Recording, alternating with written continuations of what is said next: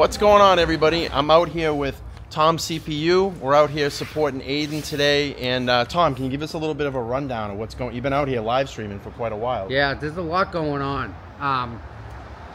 Aiden's lawyer is cross-examining the victim, and she is having problems with what she wrote for a statement versus the answers she's given Bradel. And the judge is very inquisitive of that, and hopefully he keeps digging, and he seems to be, to get the truth out, and it's looking good for Aiden so far. What time did you get down here today? Oh, I was here at, I think it was 8:30. Tried to get him coming in. And they've been in court all day. He's been here. Yeah. He was there early with his lawyer. So, but I mean, she admitted on stand that when whatever happened, she went to sleep with Aiden. He woke up at 5 o'clock and left. The first call she made to report this was to Sergeant Tully, not to 911. And prior to this, she had Tully's phone number because Mr. Mello gave it to her. So she's been in touch with Mr. Mello and Mr. Tully prior to Aiden even being arrested. That's telling. That says a lot. Yeah, it's like noontime now. We're out here in front of the district court. I'll show you what that looks like up here.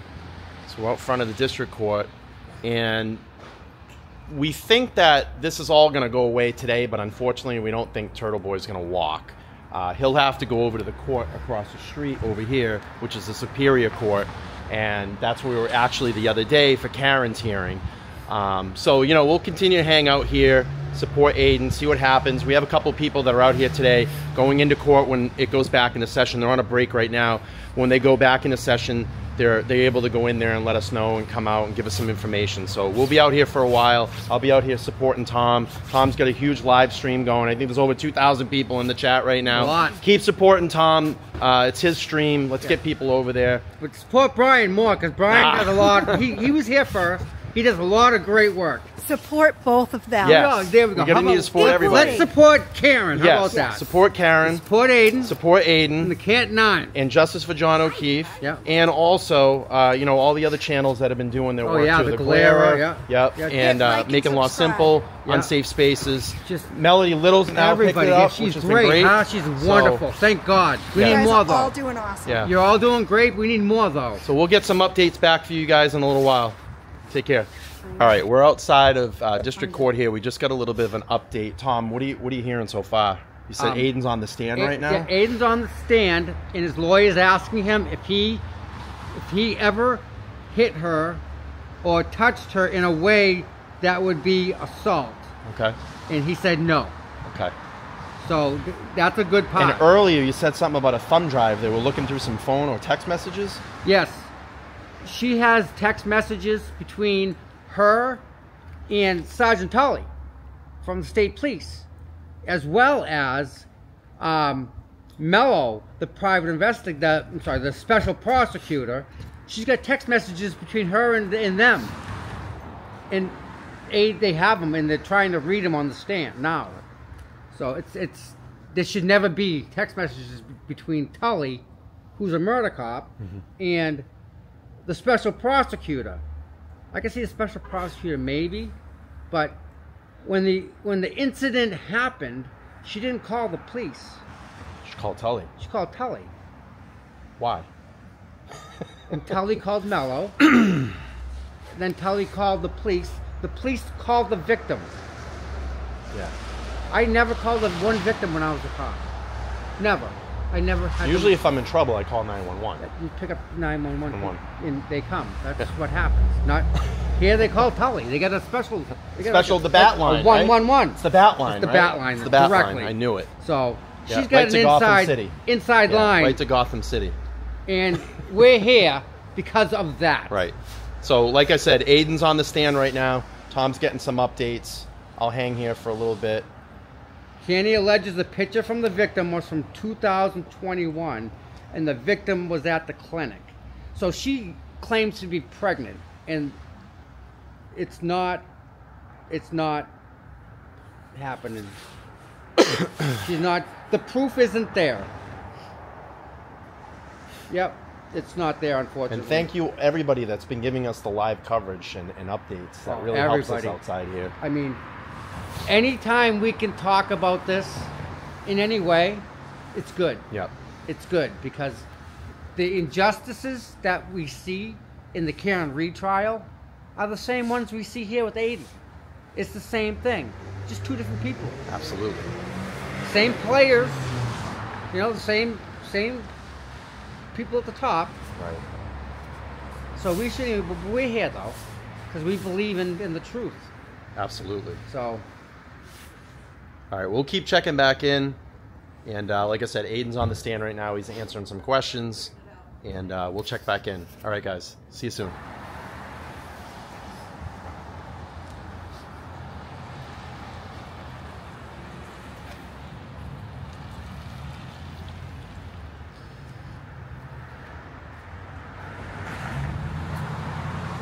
She called him a dweeb?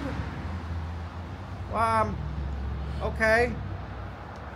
Really? That's like, okay.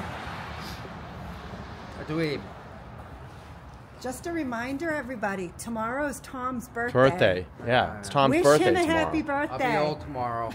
18. He's Yeah. turning 18. Going 18 He is. again. Can finally what are you able to do at 18? Oh, vote. I can And- vote. and I can gamble. vote. Yeah. I think I can gamble 18. You can gamble at Can't 18 in some buy- states. No, you can't buy cigarettes. No cigarettes. That's No 21 now. Used to be 21. The Yeah. judge allows a question. A ring camera recorded the victim and Candy having sex. Candy says this was the first time This is out of control. learned about the Nuts. videos, but the two were constantly sexting each other. Okay, so it was a relationship. Okay, who's that? Leah, thank you so much. The victim expressed to Candy that she felt Kearney was You know what this pressing her is? into abortion. They want to put all his personal stuff out there to make him look like an evil person. That's what this is. Absolutely. To get Oh, it out yeah. there and make This him is to look make like it an as evil bad as person. possible. Right. What is in That's the exactly what this is. Wow. So they're just trying to embarrass him and get all this stuff out there. Bradel just says- like they tried to do with Karen Yeah. with all her stuff. But she should But be that's embarrassed too. Like, Bradel Yeah. said the victim has Broke up with testified she is in fear because And Candy reports then you people to sleep with him? DCF. Yeah. What kind of person does that make you? Right. He ain't the one that does it, by the way, lady. Is that against the law? Without his consent. Without his Yeah. consent, yeah. Absolutely. Big time. Oh, I That's think she more did than that. That's Right. really That's what bad. someone's Yeah. saying Well, here. that's the whole thing with Hulk Hogan. Yes. Because they were recording him without his knowledge, and he sued. What was it? I think it was not Reuters, Gawker maybe, but he ended up taking that whole media outlet down because they distributed the tape and they weren't allowed to. I think he won like a $50 million lawsuit from that. And I would think that if it was during like an intimate act like that, Yeah. it'd be more serious. 100%. Because I mean, if like I'm recording Yeah. you right now without you Which you knowing, can because we're in So, public. I need to say It can be thank you recorded to in public. everybody in here. But That's if true. you're having an intimate relationship and you're in the bedroom with someone and they're recording that, that's Yeah. illegal because you're not giving consent to do that. And it's an invasion of privacy. Right, 100%. Trying to get updates from Tom. He's walking away. Tom, come back here. Tom, I'm trying to get updates. Oh, I'm sorry. I'm trying to talk about my moderators on my channel and how awesome they are. Yeah. Catherine, Melissa, MJ, they're fabulous. Just wonderful, wonderful. They do so much work for me. I can't thank them enough. They're super great people. They're and, on top of and you got Carrie, but I got three guys. I got I three got- of them. yeah. I got three of them. You know, I got a few. You know, Clara's got Cherry, and I got Melissa, I got Catherine, I got a bunch of them. They're awesome. So, So what's the latest, Tom? all right. Right now they're going over whether or not they were having relations on video. Which is illegal because if you don't give consent, Right. super illegal. I'm pretty sure he didn't know about it. Candy says he was frightened of the victim when the victim said she felt pressure to have an abortion by Candy. So here we go, back to the baby thing. She's trying to say that she felt pressure from Aiden about this abortion. Of a She wasn't baby- pregnant! Of a baby that didn't even exist. So Look, that's like me being afraid of being. You know, I'm afraid of being pregnant. I'm gonna get knocked Are up. you Get pregnant? away. Get away. You're gonna make me pregnant. Tom's pregnant. You're gonna make me pregnant. Tom's pregnant. You know. So, like, she can't argue I think you have about an abort. being in fear of from the pregnancy if she wasn't Right. pregnant and she knew she wasn't pregnant. Right. It doesn't work like that. December 6th, the victim and Canny met at Dragon 88 to discuss how the victim was still pregnant. December 6th. I feel like most women Wow. say, I'm sorry, it's my body, my decision. And that's true. Yeah. You're Bradel not asked going to Canny- make me do something I don't want to do when it comes to my health. Ready? Here we go. Bradel asked Canny if the victim lied about being pregnant. Canny says he thought she was a liar because she was having trauma over the abortion.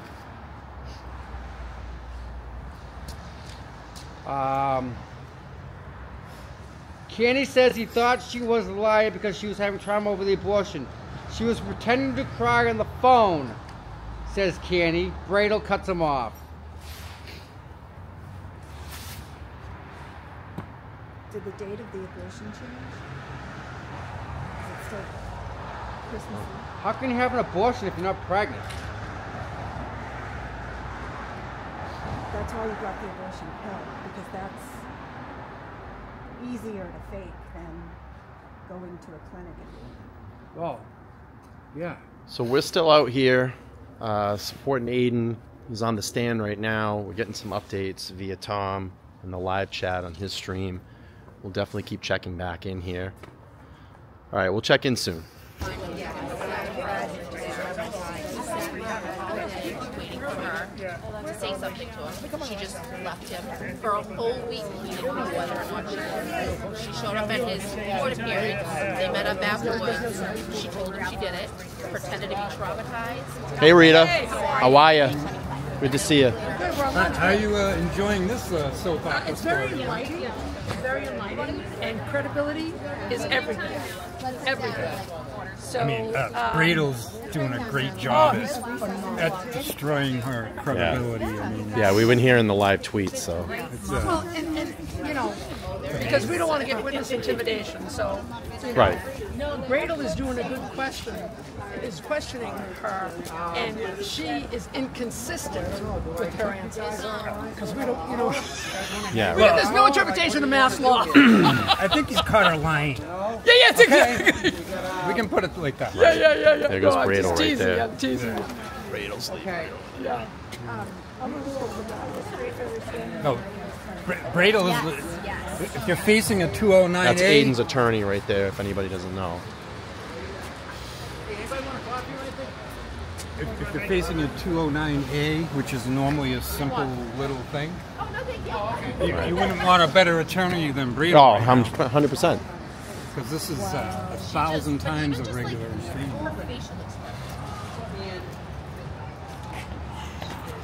All right, so we're on a break here, I think until 2 o'clock.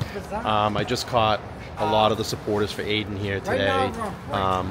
So we're going to take a little bit of a break and hang out, and then recess will be back, court will be back at 2. So again, you know, this is just kind of the process. It's a little bit of the waiting game, and everything goes well. You know, we're just waiting right now. There's a lot that just happened. But Let's see. She had told him in November that she was going to have an abortion. She had asked him to stay over In November. in November. Okay. He stayed over. She said she needed a ride home. She wouldn't have been able to drive herself home. In the morning, she told him she didn't want him to go. She would do it herself. So he went to Panera Bread, sat around waiting for her call or text. Didn't hear anything from her. She had sent him a picture from the clinic, which he later discovered was from 2021, I believe he said, when he didn't even know her. She ignored him for the next week. He kept trying to call her, text her, find out. He had no idea whether she was pregnant still or had gone through with it.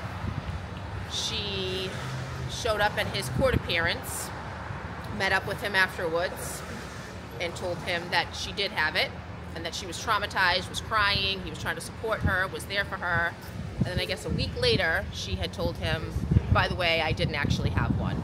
And I'm so glad. And she had said something to the fact of, if you think 9 charges are bad, wait until I'm done with you. Wow. She admitted to talking to Tully, to Mello. He had said that he wanted to get her a lawyer to help her out of this, that he was sympathetic towards her, even though she essentially, you know, yep. Wow. Unbelievable. But she just left him for a week straight, not knowing whether or not she was pregnant or not. And she also, there was text messages where he said that he would seek custody, and she said, no, you won't, I'll lie and say it's not yours. Wow. Wow. Wow. Okay, so she's a tiny little thing of a girl. But All right, everybody. We're on a lunch break right now. I'm going to head back to the car and warm up. They've had Aiden on the stand for about the last hour. His attorney's been asking a lot of questions, and as you can see from everybody that was inside the courtroom giving sometimes these things take time. We're just going to hang out a little while longer and see what happens, and I'll give you some updates. Okay, a little update from court. I actually went inside. I sat in for this afternoon session. We're on a little bit of a break, and right now there could be some possibilities of some witnesses being called to testify for Aiden. So that's being worked out right now. Like I said, there's another break. Unfortunately, I'm probably not going to be able to stick around too much longer. I might have to go because I do have some personal things to do, but I know that we'll get updates from Tom. Tom's over here streaming behind me. So, and you know, it was interesting to sit in court. It's, you know, it's extremely embarrassing, a lot of things that, you know, you have to listen to in there. A lot of personal details get put out there, and I can only imagine the embarrassment that Aiden's having to go through right now. But, you know, the truth needs to come out, and it looks like we're getting the truth. I just wanted to get out here today and support Aiden and give you guys some updates as well too. So I'll check back in soon. Talk to y'all soon. Bye.